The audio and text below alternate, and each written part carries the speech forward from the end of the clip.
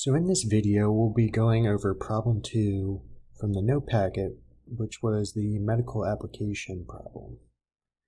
So let's start off by reading the problem and highlighting some important parts. A man is driving his car at a constant velocity of 23.59 meters per second. So we're going to highlight that part.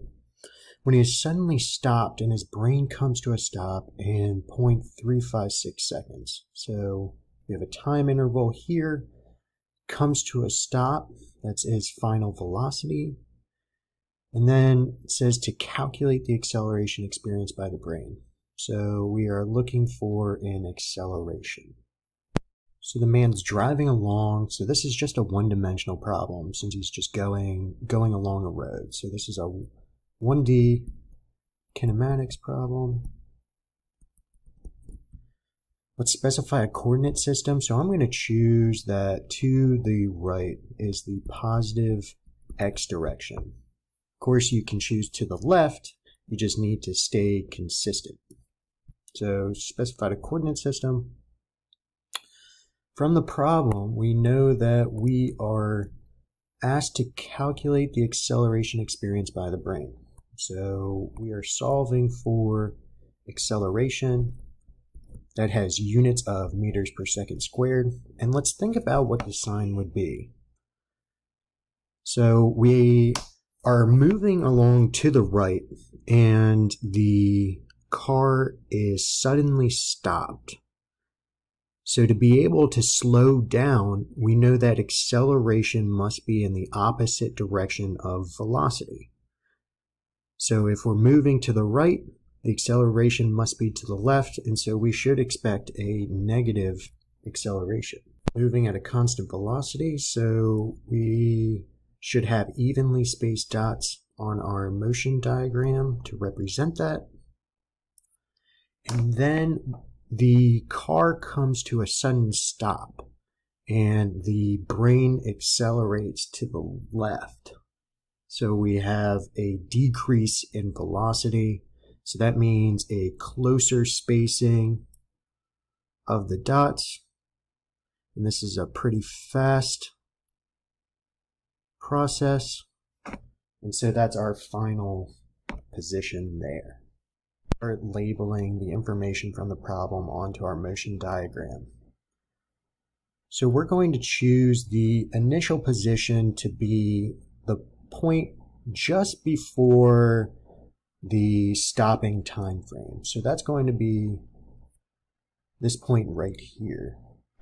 We'll go ahead and call that x naught is equal to 0 meters.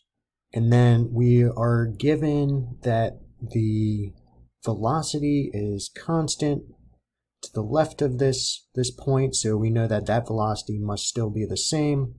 So the initial velocity is equal to 23.59 meters per second. And now for the final position, I'm just going to give myself a little more room, just add another dot here. The final position, we know here, we know that the person's brain comes to a stop. So we know that the final velocity is equal to 0 meters per second. Not given any information about the position, so we're not going to include that. The other information that we have is that the brain comes to a stop in 0.356 seconds. Now that time is the time between just before the stopping period and then the final stopping period. So that is this time frame that I just outlined. So delta t is equal to 0.356 seconds. Now, in that same region is where the acceleration is taking place. So that's the quantity that we're looking for. So we'll also put that up here. The acceleration is a question mark because that's what we are looking for. We're expecting units of meters per second squared. And again, since the velocity is to the right, which is positive, and we're slowing down, we know that we should expect a negative acceleration. So now that we've drawn a diagram and we've identified our knowns and unknowns, we can plan our solution. So we know our initial and final velocity, and we know the time interval that all that happens at, and we're looking for an acceleration. So looking at our kinematics equations up top here, we know that the third equation, this bottom left equation, is going to satisfy that. So we have our final velocity is equal to our initial velocity plus the acceleration multiplied by the time. Just checking off what we know and don't know. We know the final velocity, we know the initial velocity, we are looking for acceleration, and we know the time.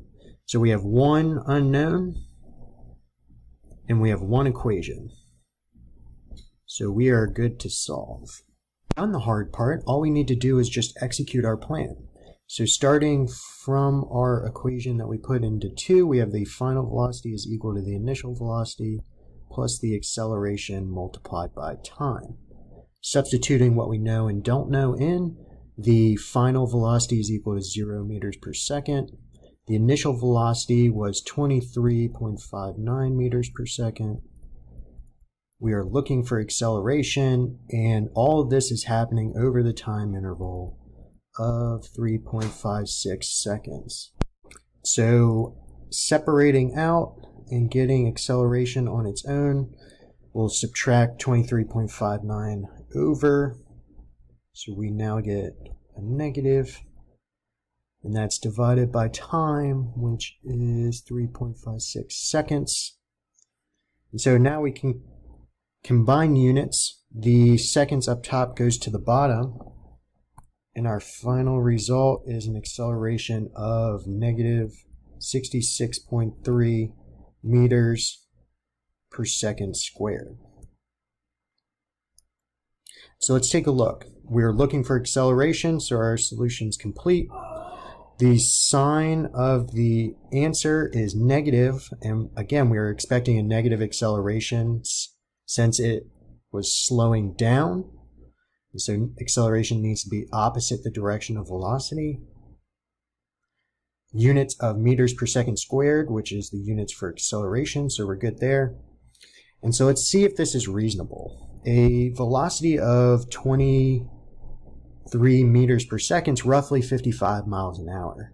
So if you're on your highway and you stop in less than half a second, you would expect to have a large acceleration as a result. So this does seem reasonable.